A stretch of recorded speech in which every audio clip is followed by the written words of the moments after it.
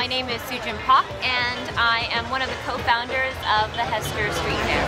The Hester Street Fair is an outdoor food, vintage, indie, handmade craft market in the Lower East Side. Every Saturday, about 60 vendors come from, lobster rolls to ice cream sandwiches to handmade earrings to vintage jewelry, and it's become, I don't know, one of, I think, the most, interesting destinations in New York.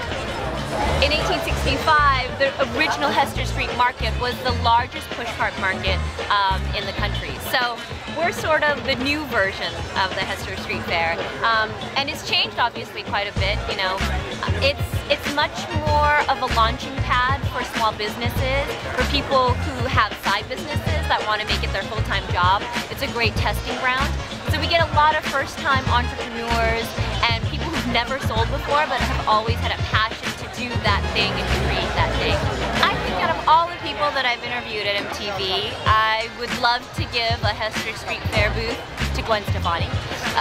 That would be kind of rad. How amazing would it be to walk into the Hester Street Fair and Gwen Stefani was like selling necklaces?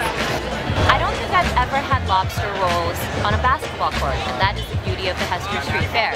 I think pretty much any time is good time for lobster roll time. I think probably on paper it's a little strange that I have a background in television and I've worked at MTV for a long time and now I'm doing this. But to me, running a market and being a journalist, there's a lot of similarities. For me as a journalist, I love to tell people stories, and that's what I get to do here at the fair.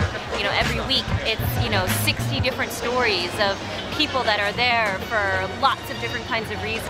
I'm looking forward to enjoying more good days at the Hester Street Fair.